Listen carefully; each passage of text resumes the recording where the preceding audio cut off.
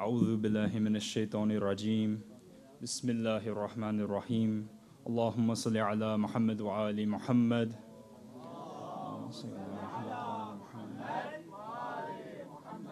Assalamu alaikum wa rahmatullahi wa barakatuhu.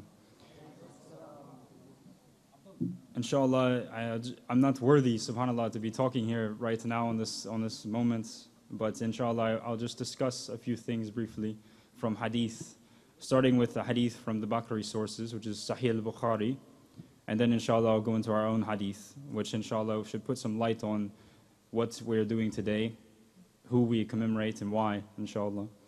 So in Sahih al-Bukhari, in book 76, contrary to what a lot of Bakharis believe, that all Sahaba were forgiven in some way or shape or form, that they are guaranteed Jannah, that all Sahaba are okay, this hadith will speak for itself, inshallah. It says in the book of Ar-Riqaq, hadith 587, narrated Abu Hurairah, the Prophet ﷺ said, "While I was sleeping, a group of my followers, they came along and they brought close to me, and when they were brought close to me, I recognized them. A man, an angel, came out from amongst us and said, 'Come along.' I asked, 'Where?' He said, 'To the hellfire, by Allah.' I asked, 'What is wrong with them?' He said, 'They turned apostates and renegades after you left.' Then behold, another group of my followers were brought close to me, and when I recognized them, a man, an angel, came out from me, and then he said to them, 'Come along.' I asked, 'Where?' He said, 'To the hellfire, by Allah.' I asked, 'What is wrong with them?' He said, 'They turned apostate and renegades after you left.' So I did not see any one of my Sahaba, any one of them, escaping, except a few who were like camels without a shepherd." Subhanallah. In Sahih al-Bukhari, Prophet ﷺ is saying, he did not see amongst the Sahaba anyone escaping the hellfire except a few. Sahih al-Bukhari. Now inshallah to our hadith, in Al-Kafi. There is a hadith narrated from Abu Ja'far alayhi salam about the words of Allah Most High. When they see the torment approaching, the faces of the unbelievers will blacken, and they will be told, "This is what you wanted to experience." The Imam alayhi salam said, this ayah was revealed about Amir al-Mu'mineen Ali ibn Abu Talib alayhi salam and his contemporaries who did what they did to him. They will see Amir al-Mu'mineen alayhi salam in such a position that will make them envious. This will cause their faces to show miserable signs. It will be said to them, "This is the one whose title, Amir al-Mu'mineen, you had assumed." Subhanallah. The horrors that are awaiting anyone who takes the status which doesn't belong to them. If you claim to be a prophet and you're not the prophet, your status is going to be extremely miserable.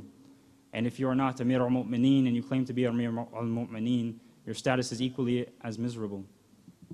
In Al-Kafi it says that a number of the Sahaba had narrated from Abu Abdullah alayhi salam, who said the following: "The Messenger of Allah has said, whoever would want to live my life, and whoever would want to die like I will die, and enter the Garden of Eden that my Lord has planted with his own hands, he must love Ali alayhi salam. He must love and acknowledge his divine authority and love those who love him. And he must be the enemy of his enemies, and submit in obedience to his successors after him, because they are of my family and my flesh and blood. Allah has given them my understanding and knowledge. I appeal to Allah and I complain to Allah about the case of my people's dealings. They are denying the virtues and excellence of the Imams from my family. And I complain to Allah for their disregard of my relation with them. By Allah, they will murder my son Al-Hussein alayhi salam. May Allah deprive them of my intercession."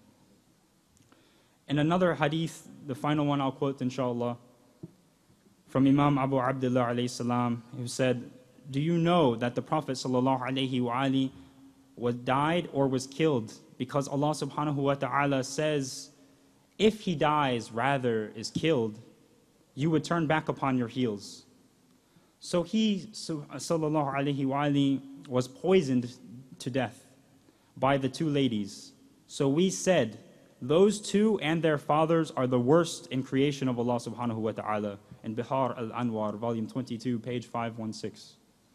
From these hadith, just a few hadith that we quote, it's very obvious that something extremely wrong took place at the end of the Prophet sallallahu alaihi wasallam's life, and after his death continued to go wrong. From these hadith in Bukhari and in our own books, you can see that being a Sahaba, being a wife, being anything, if you are a kafir, you're a kafir. If you're a munafiq, you're a munafiq. It won't save you except if Allah subhanahu wa ta'ala gave you a promise or put His mercy upon you. But just being a Sahaba, just seeing the Prophet sallallahu alaihi wasallam is not enough. We know that the Sahaba of Nuh alayhi salam drowned. Even his own son drowned. And the wife of Nuh alayhi salam and the wife of Lut alayhi salam, as narrated in Surah Tahrim, they're in the hellfire. The same surah, which has 12 ayahs, which is comparing these two wives to the two wives, Aisha and Hafsa, la'natullah alayh, where in Surah Tahrim, Allah subhanahu wa ta'ala says very explicitly, He says that these two women could be replaced by better women, Muslimat. That's the first thing that they could be replaced by, Muslimat. Why would Allah subhanahu wa ta'ala replace Muslimat with Muslimat? There's something very wrong here. With regards to the hadith that I quoted, which said that those who assume the title of Amir al-Mu'mineen wrongly, that they're doomed, who was called Amir al-Mu'mineen? And all of the hadith that we look, people refer to Abu Bakr, Umar, and Uthman la'natullah alayh as Amir al-Mu'mineen wrongfully. Nobody can be the friend of Ali alayhi salam who takes the rights of Ali alayhi salam away. Nobody can be a helper of Imam Ali alayhi salam who helps those who fight against him.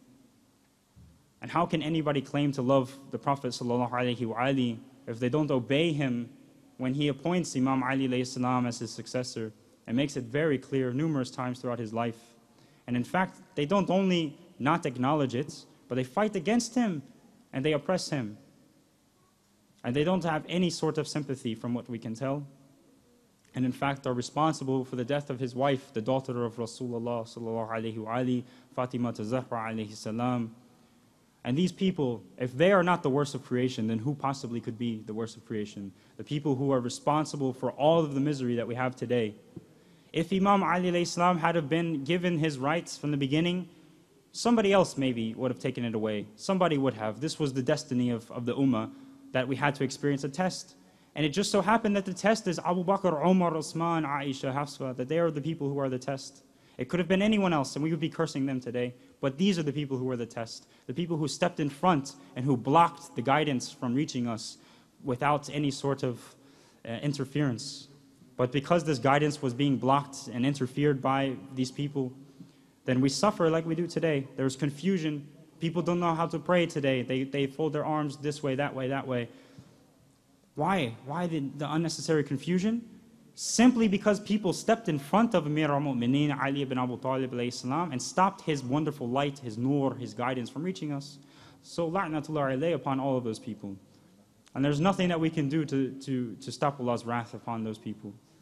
Because these are the people who are responsible for all of the problems that we see today. Simply because we were not able to receive the nur that they were offering to us, then here we are suffering, lacking in the darkness, fumbling around, waiting for Imam Mahdi alayhi salam, inshallah, may Allah hasten his reappearance. That when he comes, he'll revive the true sunnah and the true understanding of Islam, which would have come to us, inshallah, had these people had not stepped in the way.